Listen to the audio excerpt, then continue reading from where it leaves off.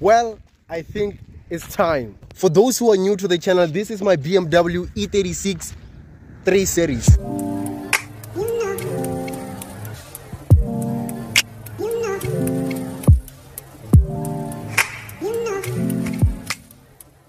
And to be honest, I don't know if it is a 325i or is it 328i. Like I've said on the previous video that the bonnet doesn't open, so we're going to reveal that when we get home. I know some of you are asking themselves, why did I buy this car? Well, I bought it for the same reason that the German made the BMWs for, to drive it and have an extreme experience with it. But the number one thing that I love about this BMW is that it is a rear wheel drive. It's a straight 6-cylinder. It has a manual gearbox. Cars are one of the most reliable cars on the road. 6-cylinder cars usually have a great sound because this has a stock muffler. It's a little bit quieter.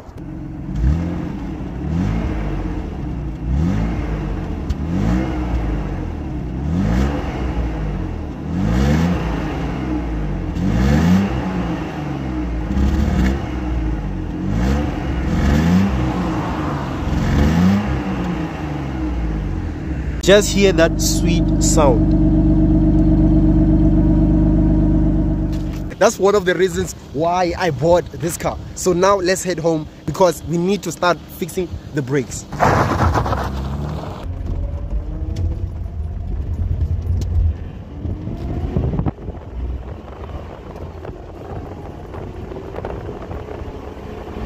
We are back at home, but I never spoke about the reason the car is so cheap is because it has a minor accident at the front. The door molding are missing. The car actually needs paint. The windscreen is damaged. At the top, it also shows that it needs paint. There's some cracks here and over here also.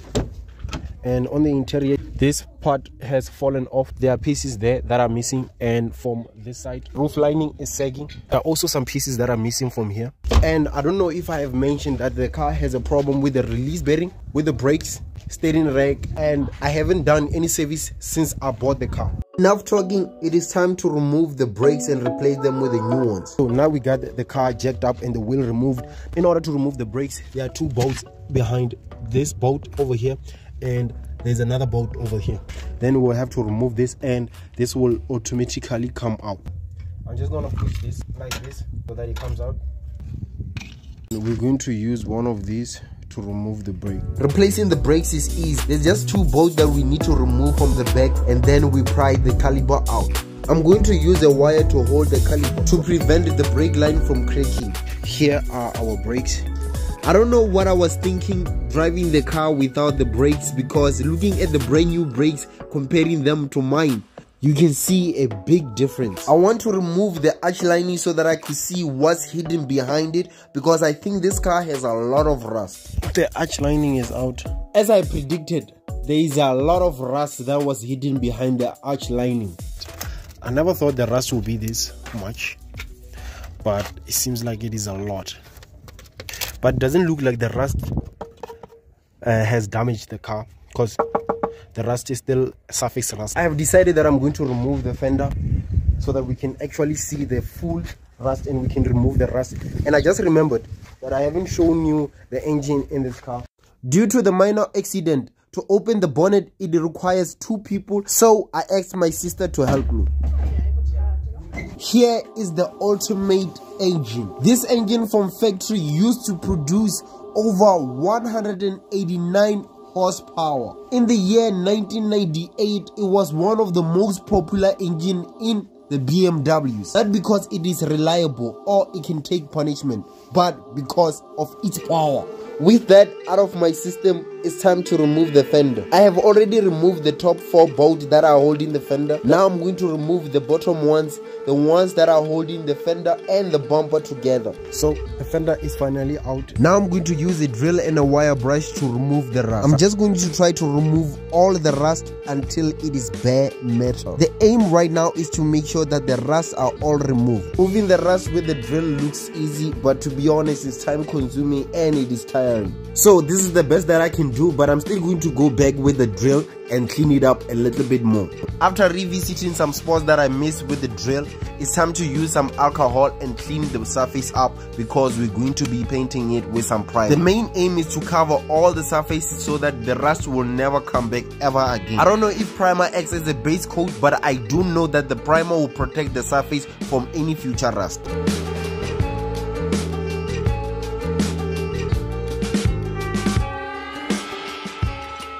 I know I didn't use proper machinery to put on the primer, but the main goal was to remove the rust and to prevent any further rust. The car will be painted in the future, so for now this will do, and this is how it came out. I decided to go back and do the whole panel. At this point, I wanted to remove all of the rust, and I focused mostly where the rust was at. Then I applied primer to prevent any future rust. For the parts that I needed to cover, I think I did not too bad. This part, I wanted to cover it. I wanted to remove the rust and then cover it with primer, and that's what I've done. This part I just did it just in case, because there were some rust over here and a little bit of here and over here as well. I was looking at this piece and it looks like I'll need to replace this part, because this piece is not actually repairable. But for the most part, I think I'm satisfied with the outcome. So since I'm not going to be painting the car, I'm just going to be leaving it like that. So we're going to go back to the brakes and finish the brakes. Before I fit the fresh new brakes, I'm going to paint the brake calipers just to make the car look good. So I hit the caliper with a wire brush just to remove the brake dust off of it, and paint the caliper with a spray can that I just found at the back of the house that I used many days ago. So I don't have a brake press, and you can see that I've pressed it. So what I did, I used 2 screwdrivers. First one, I placed it like that. Then I took the second screwdriver and I pushed the other screwdriver down so that it will be able to compress. I did this so that it will be much easier to fit the new brakes. Now it's just a matter of putting everything back to its rightful position. Is everybody in the world blind? Please, Lord, give me a sign, a sign. I feel like I'm losing my mind. Is everybody in the world blind? Please, Lord, give me a sign, a sign. I wanna be the greatest. Everybody on the fake shit. I look around and feel like everybody is the fakest. I make this every day and I'm impatient, hoping one day I blow up from the basement. Statement, the top is so vacant. I don't hear shit. I already started with the passenger side, and the wheel was giving me a problem, but it looks like this side is okay in terms of rust, but there's only one spot that looks like it needs me to attend it. That part over there, which looks like they had make wheels on this car and it was rubbing. But the person that I bought this car from is another person who would change the wheels and put new wheels, but you'll never know. I checked under here to see if there's any appearing rust. I don't see anything, but I'm just going to remove the fender liner, then we're going to see if there's any rust. So it looks like this side we are 100% square, so yeah, which is good. It's a similar story even on this side, because look at the brakes, there's nothing there. Even the brake sensor is dead. What I'm going to do is I'm going to paint this, and I'm going to also paint this, and I put on the new brakes, and I'm going to clean that, then I'm going to show you after. Much later. The passenger side is complete. The brakes are on, and it was easier than the other side because there was no rust on this side, and removing the brakes was much easier than the driver's side.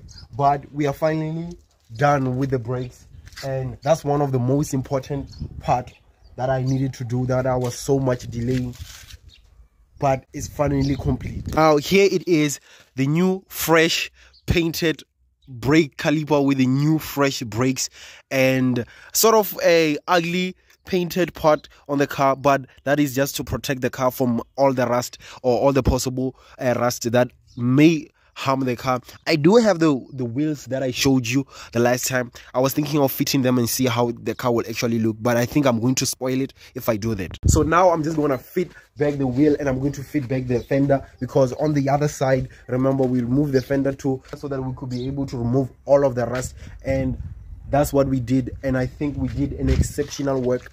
I'm really proud of the outcome.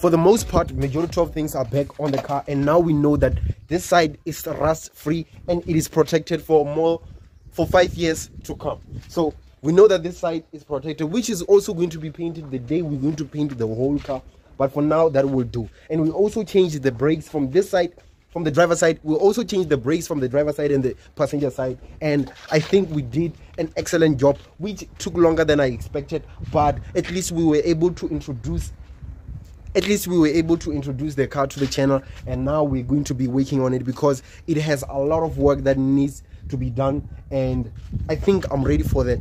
And but not really sure, but I think I am ready, because as you can see, there's a lot of leak. There's a leak on the gasket, and a service that is needed to be done, and the wiring on this car also needs to be done. There's a lot of things that need to be done on this car. Some of them I don't even know them because we haven't yet actually started with the car. But to be honest, I'm really satisfied with the outcome of this video, even though I didn't do more than I wanted to. But I think if I keep on going, the video is going to be longer than what I wanted the video to be. But I hope you guys enjoyed the video as much as I did. If you want to support the channel, hit that subscribe button, hit that like button. Hitting that like button helps the channel a lot, helps the channel to grow, helps to reach more people. If you don't want to subscribe, at least hit that like button so that the channel can grow.